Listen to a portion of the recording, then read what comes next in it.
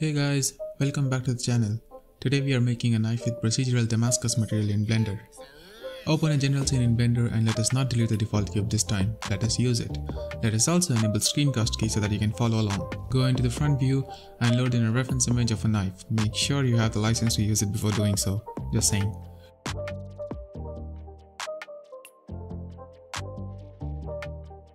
Resize the cube to roughly the size of the blade.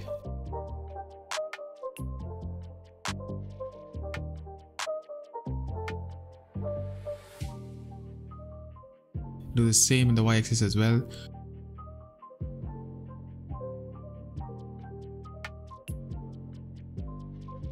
Once you're happy, go into edit mode and add loop cuts.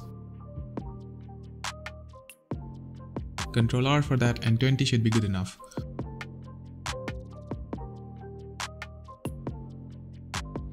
Now select the vertices and use G and Z to align them with the image without affecting them in the X and Y axis.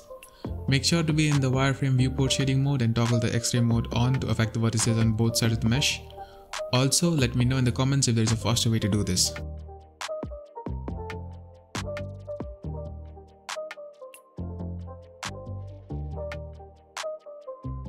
Add more loop cuts wherever necessary.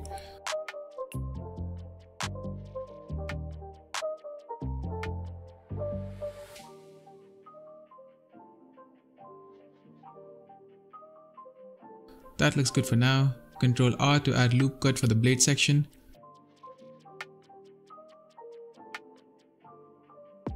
Two more loop cuts to make that sectional division prominent.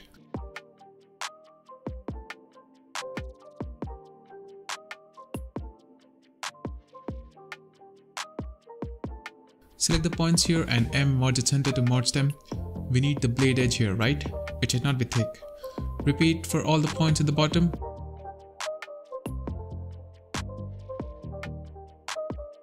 Leave the end points near the handle as we want a thick buoy to attach to the handle.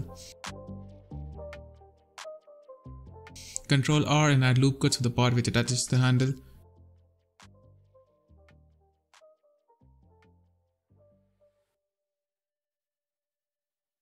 If you take a look at it now, it looks good enough.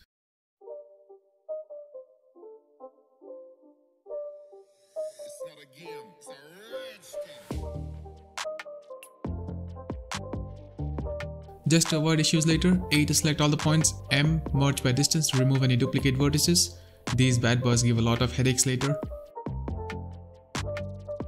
Then 2 to go into edge select mode and alt select that.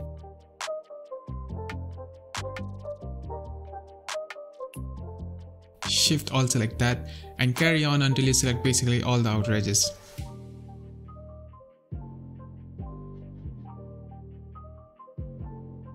Once done, from the toolbar, select the bevel option and pull the yellow circle to initiate the function. Do not click elsewhere as we need to use the menu down here to control the beveled edges.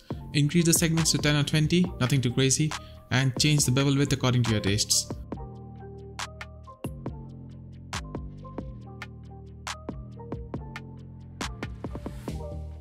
Also, select clamp overlap so that any overlaps due to extra width would basically be stopped. 2 reasons to apply bevel. 1. Nothing in the real world is sharp. 2. When you apply subdivision surface, the mesh won't just shrink into itself. Those beveled edges will hold the mesh to its current form.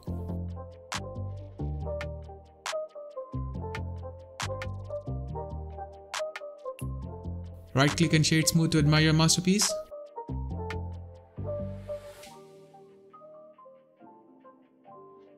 What happened here? Let's see. If you find a particular edge giving you trouble, just dissolve it or bevel that too. I'm sure you will work out something.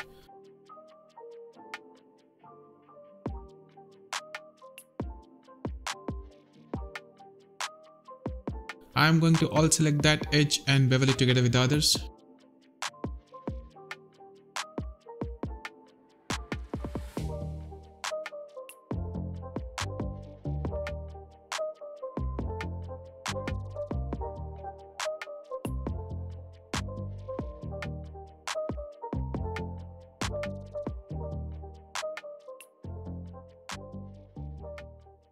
Now that looks good.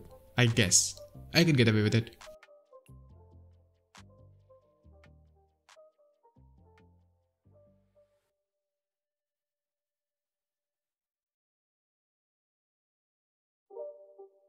Select the cube and Ctrl 2 to add 2 levels of subdivision surface. See? It looks like a good knife already.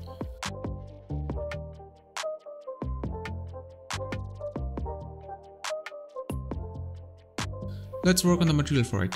Go to Materials, assign a new one and name it something cool. Blade works. Change viewport shading to Material Preview and split the screen to open the shader editor in one of them.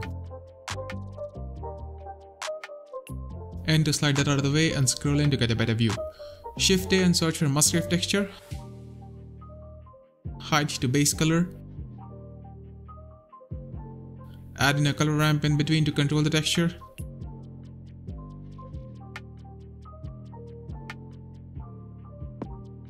Next, look for magic texture and connect the factor to the vector of the Musgrave.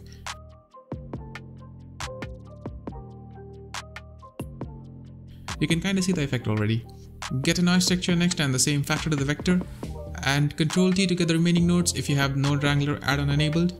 Now you can change the values in these nodes to tweak the texture to your liking.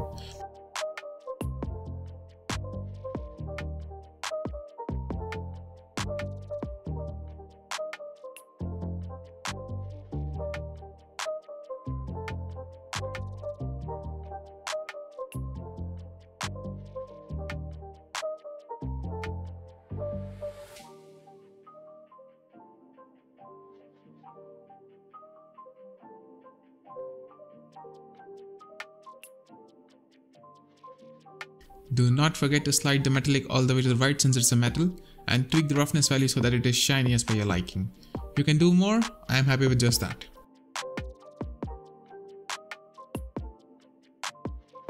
Now time for the handle. Shift A, Mesh, Cube. Same thing as earlier and reset it to roughly fit the reference image.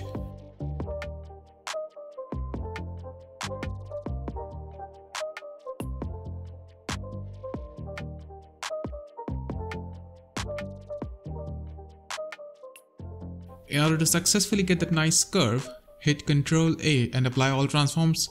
This is necessary to get uniform bevels later. There might be other ways to get the curve, but this seems good for now. Hit Tab to go into edit mode and select these two edges to bevel. Make sure to check clamp overlap and then increase the width until they are touching. Increase the segments to your liking.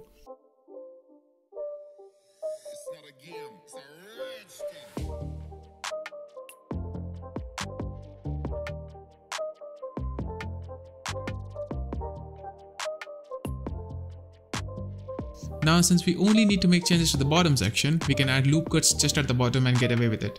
You basically need to reduce your workload. Press 1 to go into vertex select mode and see the newly created vertices. And we get back to the select GZ loop. I say to reduce workload and then I disregard it and create this grunt work for myself.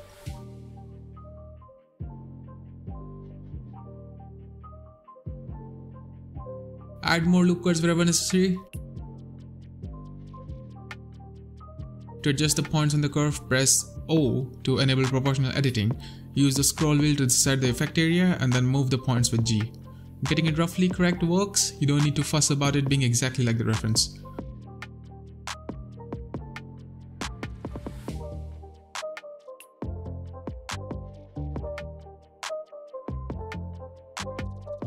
Do not forget to select all by pressing A, M and by distance to remove duplicate vertices. I cannot stress enough how much of a stress inducer these hidden duplicate vertices are. Press 2 to go into edge select mode and alt select these edges to bevel them.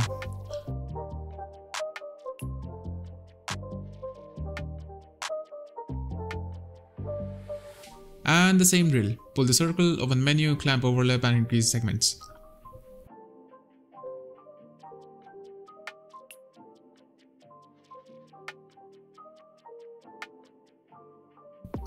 That looks good enough. Come out of the edit mode and shade smooth.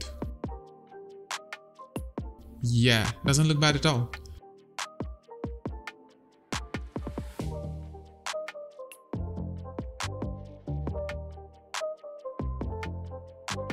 Now let's give it some material. New material, call it a handle. Haha, real original. Don't forget to change the render engine to cycles and device to GPU compute. Split the window, open the shade editor and viewport shading to material preview.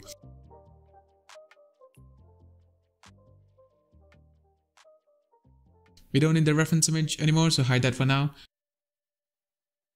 N to get rid of that and change the color to black. See? Perfect. Well, not quite. We can do something about it though. To make it more believable, get in a noise texture. Ctrl T to get the required nodes attached to it. Now get a bump node. Factor from noise to height in bump and normal to normal. Give it a moment. Voila! Let's tweak it a bit. Ctrl do for subdivisions.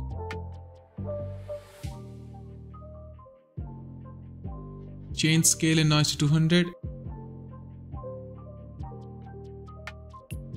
And strength in bump to 0.2. Now that looks much better. Maybe change the specular a bit to make it look like plastic or something? Yeah, I am satisfied. Please play around with the properties if you feel that you can make it better, and let me know too. It is just that I'm too lazy.